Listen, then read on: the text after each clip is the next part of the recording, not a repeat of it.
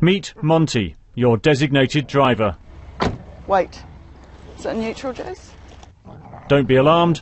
Yeah, good boy. He's trained and he knows what he's doing. Hey. Hey. A is for accelerator. Monty understands and he's off. This isn't a trick. Monty, the giant Schnauzer cross, is actually driving the car.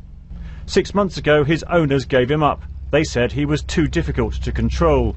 But there's no sign of road rage here.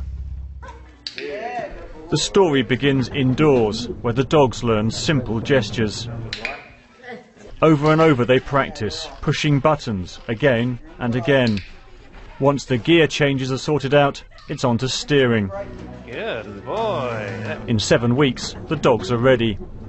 When we chain behaviours together, in this case we've got like 10 behaviours, you know, and we're all putting together, so each behaviour is a trained behaviour, and then you put them into a sequence. So it's a lot to do, you know, and for the dog to actually start to get an idea of what actually is happening takes quite a long time.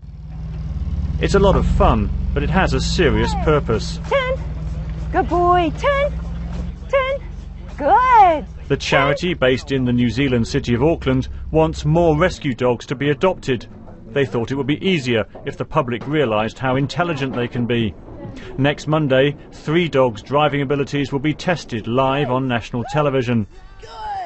No people or animals were harmed during the making of this film. Bill Hayton, BBC News.